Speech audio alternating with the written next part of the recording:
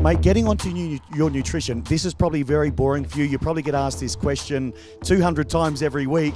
Tell us a day's intake of food. I would say that on a daily rundown when I'm home would normally consist of turkey and chicken as my main base of food, meals, and that probably would be about 3 to 4 meals of that a day.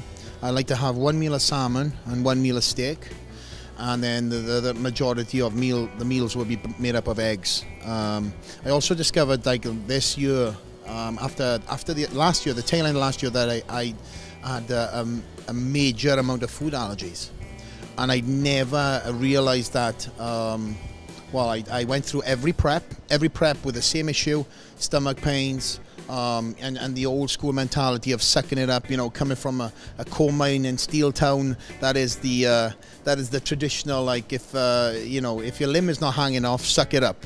So that was with my case. So after Olympia, you know, my wonderful fiance, she's an RD, so she's like, okay, listen, we're going to get some food allergy tests. We've done westernized medicine. Now let's try some easternized medicine. When the westernized medicine couldn't pick up on anything, and she was like, this is definitely something. Let's do these food allergies. So we found out that a lot of the food that I prepped on for the number of years I've been a bodybuilder, I was allergic to. So can you tell us what they are? Is it the gluten? Is it oatmeal? What is it? Yes, gluten, oatmeal. I was allergic to certain rice. Egg whites also has given me some issues, so now I can only eat a certain amount of egg whites.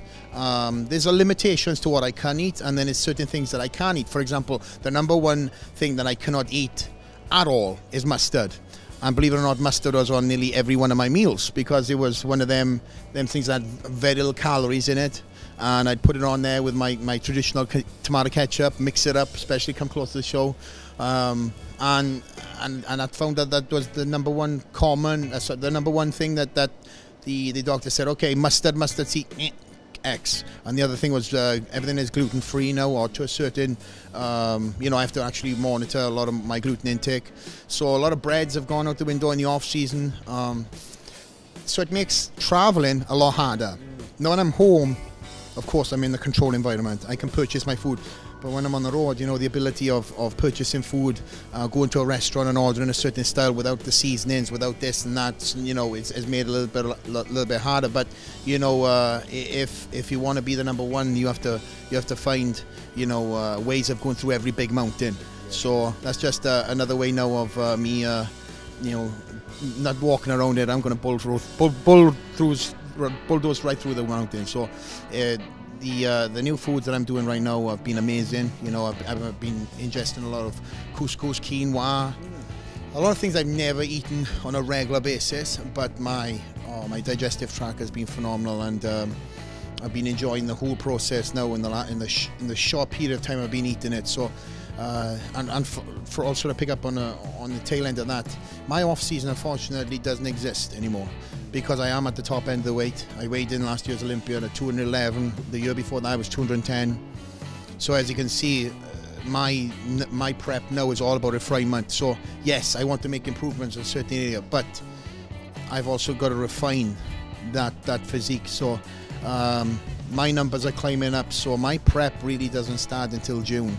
So what I do is when I'm on the road, I maintain. I try and eat about 5 to 6 meals a day, 5 good meals a day.